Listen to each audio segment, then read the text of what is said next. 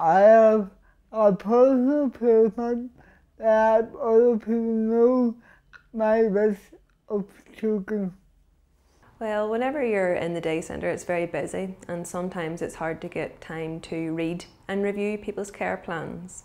At meal times, we might have large groups of people that we're supporting, and they all have different needs, and sometimes it's hard to remember what everybody's needs are.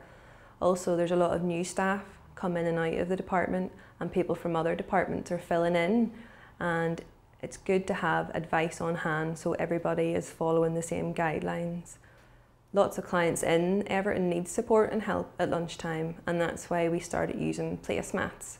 Placemats are a handy mat which have information on it so that staff know how to keep you safe at lunchtime, make sure you get the food that you want, and to make sure that it's an enjoyable experience.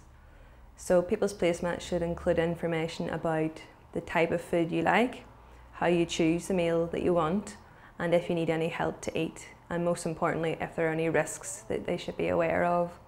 The good thing about having a placemat is that you can take it with you to the hall when you're having your lunch, and that means it's there if staff need to look anything up or check anything.